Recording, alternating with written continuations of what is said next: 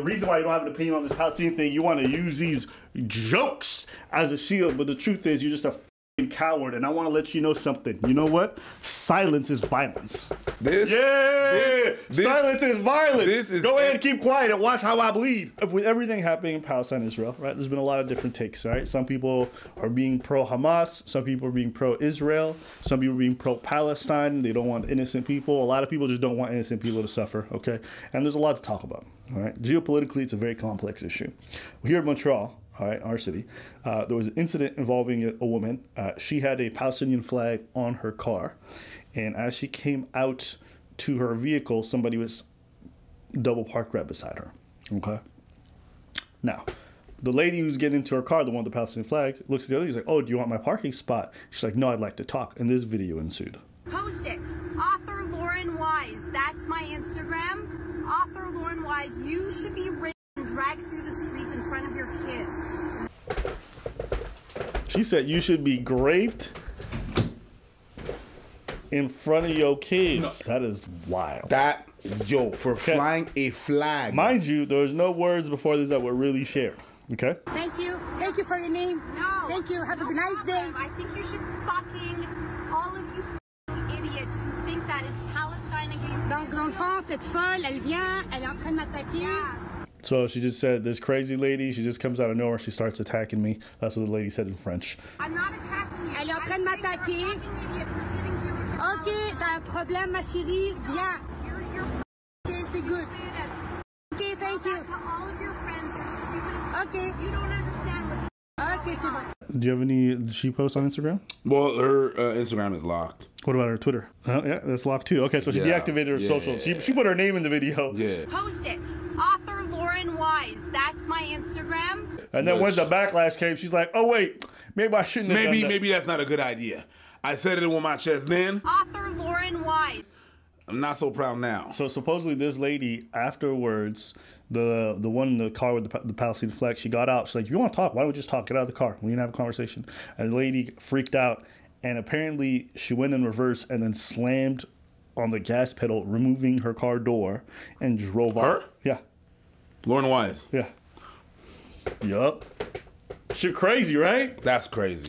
Why are we bringing this up? Because the response to this conflict, you know, which is incredibly polarizing, has people drawn in such extreme camps that if you don't talk, you're condoning violence. Yep. If you speak for the wrong side, you're condoning violence. It doesn't matter what you say. A large contingent of people are going to call you a piece of shit and one of the worst human beings alive for essentially liking the death of babies or whatever. You know what I mean? Like, this issue, even more so than Ukraine, Russia, anything I've ever seen before, is the issue that polarizes people the most. Yeah. And it's been going on. Yeah. Remember during the pandemic, we had that, where there were some absolutely. flare-ups and people were like, why you guys haven't spoken about it? Why just like, bro, I'm not that educated on it. Like, you know, one of the things that is most fascinating to me about this is people who have zero geopolitical knowledge. They don't even understand the history. Nope. They don't even understand when Israel was founded. They don't understand how the Palestinians ended up where they were. They don't understand none of the... They can't even point it to you on the map. But they're so certain about which side is right and which side is wrong and how black and white it is. And they'll shout you down from the high heavens to be like, you're garbage. That's the part that fascinates me the most. I don't know, I've seen some people be like, oh, Hamas is based or whatever. It's like, what? I've seen there was some sort of rave or desert party where they were having a great time until the resistance came in electrified hang gliders and took at least several dozen hipsters. But I'm sure they're doing very fine despite what the New York Post says. But nobody had seen this coming. They said we control every inch of Palestine. No, they don't! They said we have walls. They were so arrogant. But just less than 24 hours ago on the land, from the sea, and from the air, the people of the Gaza Strip... What is based about grabbing civilians and then murdering, raping, all this other stuff? And then other people like Israel has the right to do whatever it wants. Like, what's great about bombing places indiscriminately and then also taking away settlements and then, like having the way they've been encroaching on Palestinian land and just stealing places? Like, nobody can say to me that Israel's been wanting peace for all this time. Like, I think, this is what I'll say about the conflict. This is my 2 cents. I think there's a giant difference between the governing bodies, and the people itself. I think most of the majority of people in Israel, the citizens, and most of the people in Palestine support a two-state solution. The government seemed to have a different idea in mind, and that seems to be pretty consistent.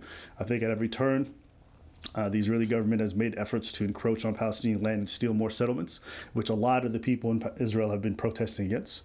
And for the Palestinians, like, they would support being able to live alongside, for many of them, some that won't, if it meant that they could be free. So, unfortunately, you're just,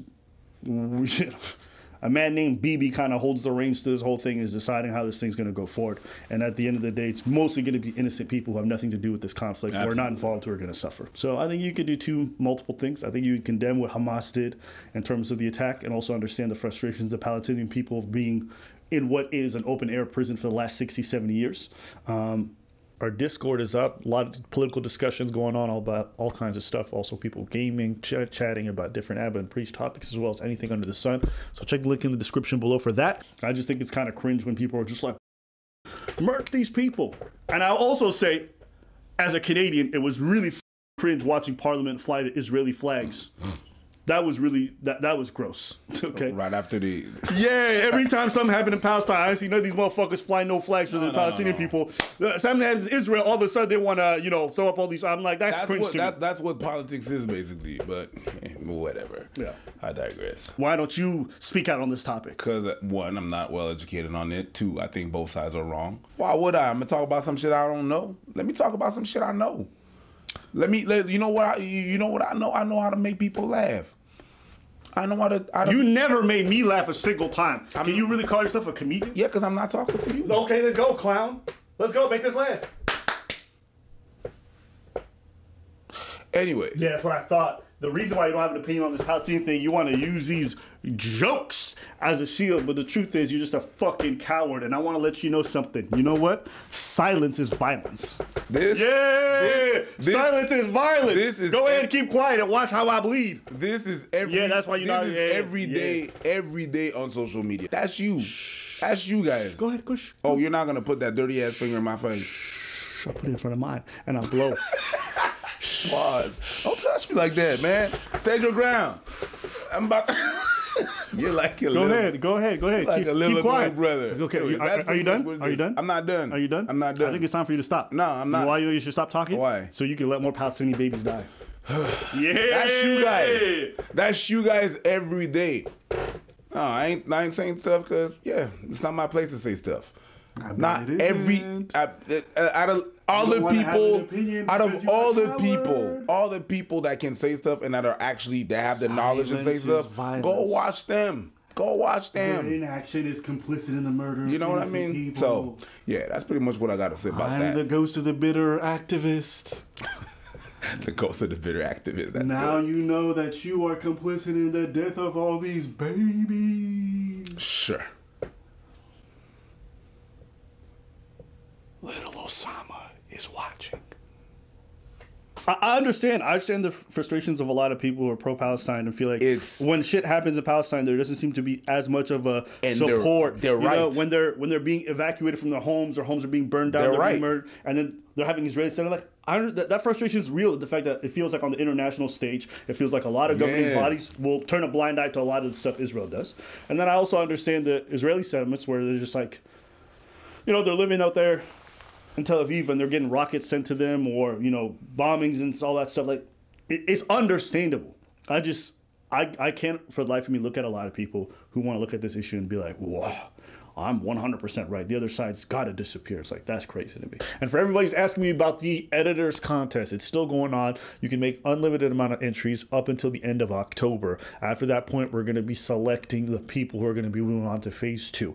The goal with this, so I make it clear for everyone, is to find an editor who can be autonomous, who can work remotely and manage the things, find the right kind of clips. So the things that we're looking for in an editor are 1, creativity when it comes to the editing process, 2, good clip selection. And what constitutes good clip selection? Sometimes it's a matter of like making sure you get enough of us and not just the content we're reacting to, but also finding clips that people want to watch. We want to be sure that you understand the platforms that you're editing and posting on, and that you can see a clip, see that it's going to be good content, and then upload it to the right spot so that people do want to click on those. And so, you know, be smart about your clip selection, be good about your editing. You know, if you want to add in pizzazz to make the clip more interesting, definitely do that.